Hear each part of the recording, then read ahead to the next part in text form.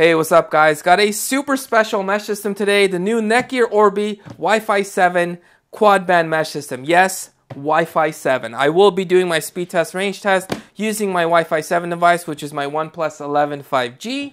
And I'll also use my regular Galaxy S23 Ultra, which supports Wi-Fi 6E, just to see some speed differences. I've also ordered the Pixel 8 Pro, which supports Wi-Fi 7, so I'll run some numbers with that, assuming I get that in time. So this thing is crazy high tech. It has a lot of crazy stuff. But the important things to note are that each of the channels, so there are 4 channels, there's a 6 GHz, 2.5 GHz, and a 2.4 GHz, and each of the channels supports up to 4x4 MIMO, which is kind of what you want because that can actually support even faster speeds, because some of the other routers are actually just 2x2. So that is something that is good. We have some crazy fast ports. We'll talk about it when we're unboxing, and it does come with 1 year of NETGEAR Armor included in the price. If you guys just want to see what the box looks like, there's basically a whole bunch of stuff. This thing is supposed to be one of the best mesh systems out there. It's crazy fast. It's supposed to dethrone the RBKE963, which I've reviewed, which is NETGEAR's Wi-Fi 6E system, which is probably the best Wi-Fi 6E system out there. And yeah, so a whole bunch of stuff. We got a nice looking box. It's beefy, it's heavy. Let's just go ahead and unbox this thing. I'm honestly, genuinely very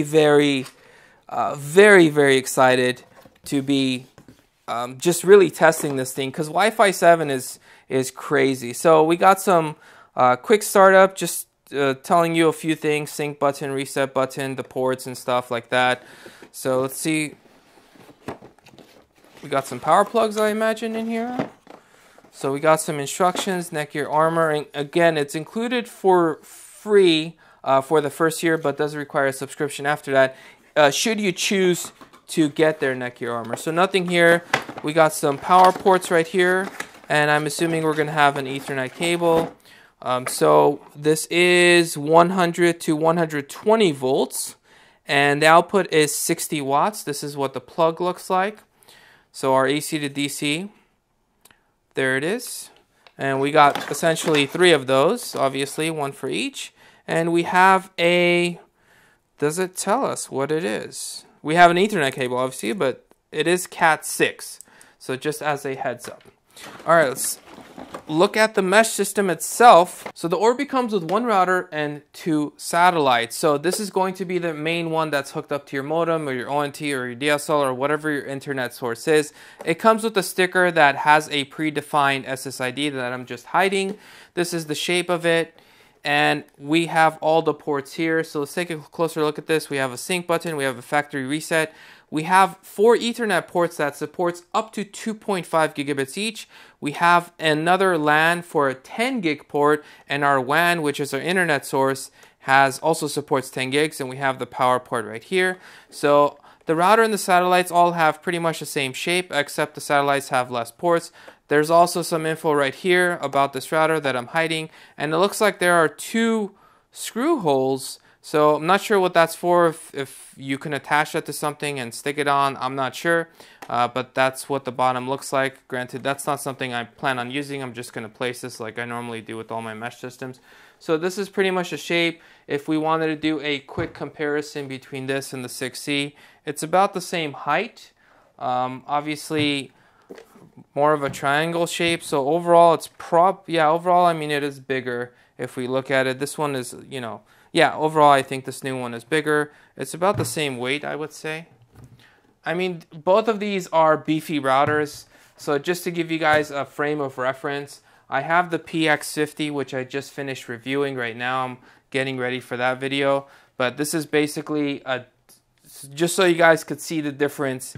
I mean, this thing is massive. It's almost as tall as 2 of these PX50s. The satellites are both exactly the same, so we'll just concentrate on one of them. So we have a sync button here, a factory reset. We have 2 2.5 gigabit ports, and we have a 10 gig port. So you could actually get a full wired backhaul of 10 gig, assuming you use either Cat 6A or Cat 7 or Cat 8 Ethernet cable. And we have our power port and the same kind of deal, same exact shape. So I ran the Orbi for about 2 weeks as my main mesh system, and first impressions were it's crazy fast. In fact, so fast, I did a separate video with my Mac Mini with a 10 gig card hooked up to a wireless backhaul node just to demo how fast it actually is, even over wireless backhaul, which is insane. Links below if you guys are interested. Now, in those 2 weeks, something surprising happened where it actually dropped a connection a couple times. Now, the first time it happened, I restarted the system. I checked my ONT, which is basically a modem for people that have fiber optic.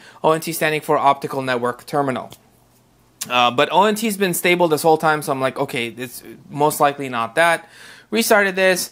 Problem came back 2 or 3 days after, did a drop again. Now it did fix itself after the drop, but it just kind of surprised me. So I did some digging online. Long story short, there's 2 options. Number 1 is there's an option for enable 20 to 40 megahertz coexistence. So someone recommended disabling that. So I did that. And I also noticed that the MTU was set to something above 1500. It was set to 1508 or something like that. So I actually changed it to 1500. There is a formula to do to find out what your MTU is.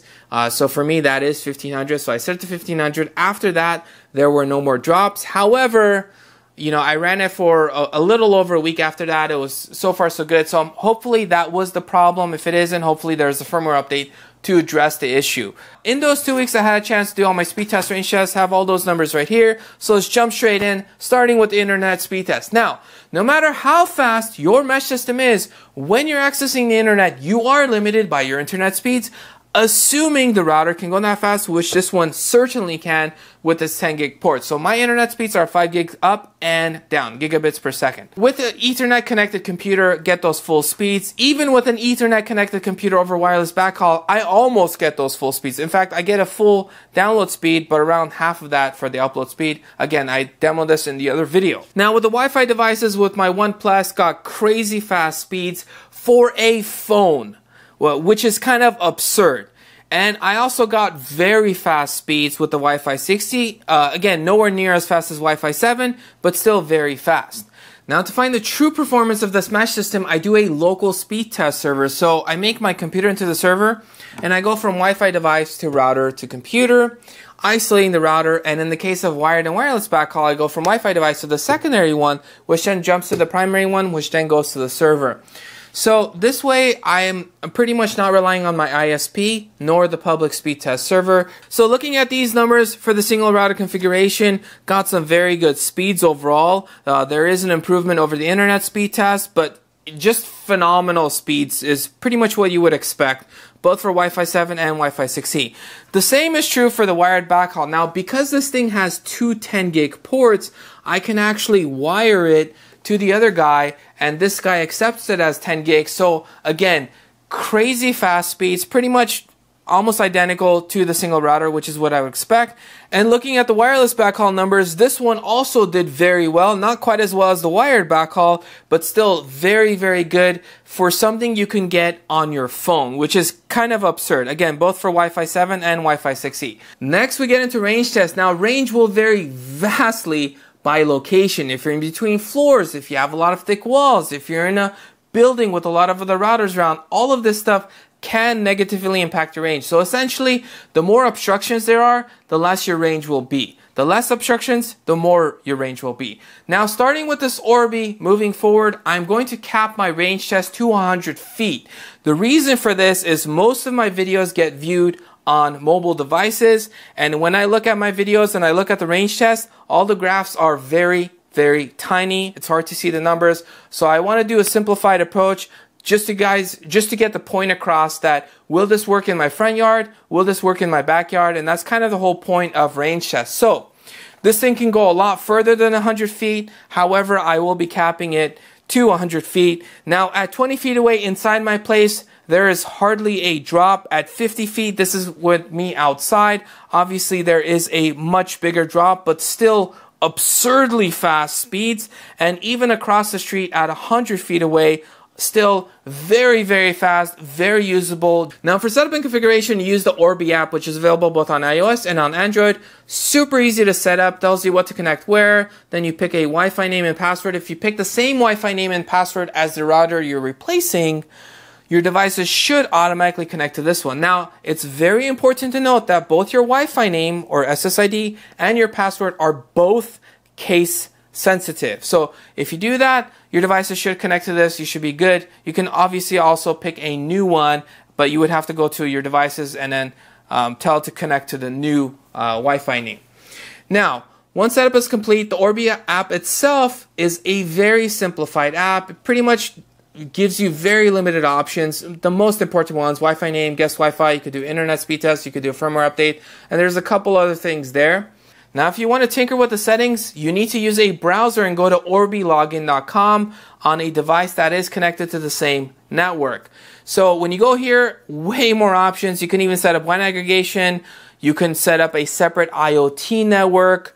You can, change your MTU size, which is what I did. You can set up your DHCP. You can update your firmware. Well, you can do that with the app as well. You can set up the router to run in access point mode if you want to. You can set up VPN. Basically, there are a lot more options if you go here. Now, when you go to the Wi-Fi settings, I didn't see a separate option for the 6 GHz band, and I didn't see a separate option for MLO to enable that or not. So everything is pretty much done automatically. So when it detects a Wi-Fi 7 device, it just uses MLO, which is how I got these crazy fast speeds to begin with. Now, to summarize, this thing is really and honestly a beast of a mesh system. Crazy fast Wi-Fi speeds, crazy fast wired. I mean, you have the 10 gig ports, crazy fast wired speeds, very good range. I mean, something you would expect from a premium Orbi system.